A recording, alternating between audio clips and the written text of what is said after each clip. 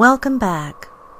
Now, another really common reason that we may be using excess weight to keep our distance from relationships is because we don't think that we can or will have successful relationships. They're going to cause us pain. And so we use our weight as an unconscious buffer for what we have unconsciously determined that either we don't deserve or somehow we will just never be able to have. And if we should get it, well, it's only going to cause us pain anyhow. And we don't know this. We don't realize we're thinking about these things consciously. Now, this is just an example. There are potentially endless reasons that we may choose to manifest excess weight. But these are a couple of the most common, and so they could be a good place to start if you're dealing with that issue. And with kinesiology, you can ask your body if these could be true. I'm serious. You can. Because if these thoughts are true, if they are hidden within you, no matter what you do, you won't lose weight. Not if you're using the weight to achieve something, whether or not it is something that you consciously want. Otherwise, it will stay until you find and release the cause of it being there. And too many calories, or not enough exercise, or genetics, or metabolic disorders, none of these are ever the real reason. They aren't. And I know that's a radical statement, but they aren't. These are only the doorways through which we are manifesting something onto our storyboard. They're the way we're bringing something into our world, consciously or unconsciously. And we don't know these things consciously, usually, but luckily our bodies do. Our bodies manifest as they are because of these beliefs. So you bet your butt that your body knows. It has to. And you can tap into this knowing. So, are you beginning to see how this can be a useful tool for you in removing some of these stubborn things that you want to change in your life? Because there is always more at hand if they're not moving out for you. So how do we do this? Well, there are two popular ways to test for beliefs, and that's really what you're doing here. You're just testing to see what you really think about something. And the first way must be done with a partner, but the second way does not, so you can do it in private.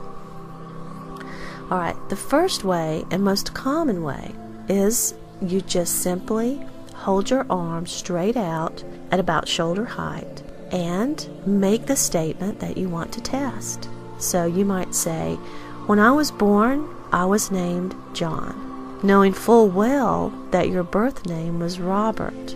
Now, your partner will gently press down on your arm around the wrist area. Now, this isn't a test of muscles. We're not trying to see which of you are stronger. It has nothing to do with it. The tiniest woman can test the most muscle-bound man. So this isn't a test of muscles, not at all. But if you watch closely, you will notice that if your body agrees with the statement, then your arm will offer resistance to the downward pressure. It remains strong. But if it disagrees with your statement, it will go noticeably weak, and it might even visually dip down a bit. It'll be easy to kind of press it down. And in this example, the arm should demonstrate weakness because your birth name is Robert, and you said that it was John. So you can kind of get the feel of doing this by just testing things that you already know is true. Your arm, if you make an incorrect statement, or something rather that it just doesn't agree with, it may feel correct to you, but your body will tell you, no, that's not what it believes. And when it doesn't believe it, then it will go slightly weak. And that's how you know it disagrees with your statement. And it's as simple as that. So if your body agrees with the statement or sees it as true, then it will remain strong to the pressure.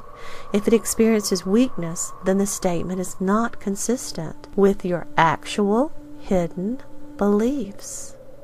So, in our example, you might test, I want to lose weight. And when you do that, your arm remains strong, indicating yes, you do want to lose weight.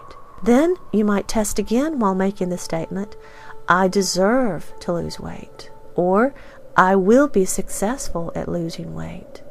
And you might be surprised to find that your body does not at all agree with either of those statements, because our bodies are ever obedient to our beliefs.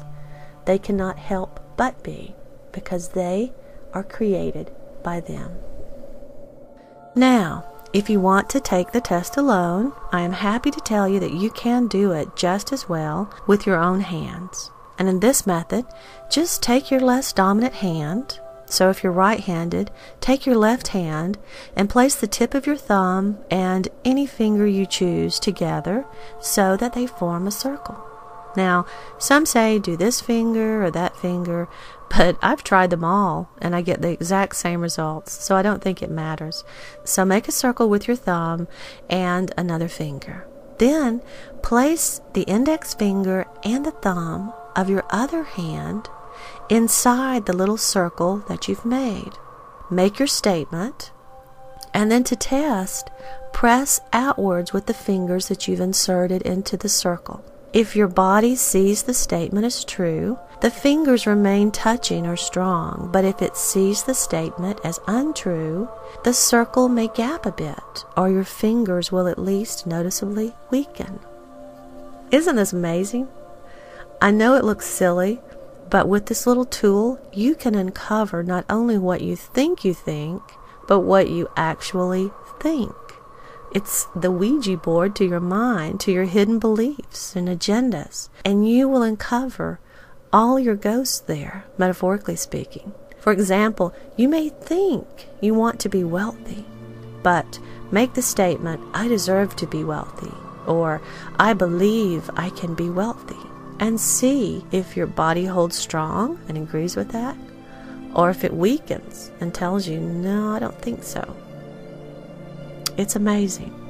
And it is in this way that we begin to uncover the hidden thoughts and agendas that are quietly governing our lives and thwarting our attempts at change. Now, I'll post statements to try in the transcript or in the more sections of this video. So try a few and see, or make them up as you are led. Start with things you know you agree with to get a feel for the strength of agreement or weakness of disagreement, so you get a feel for it.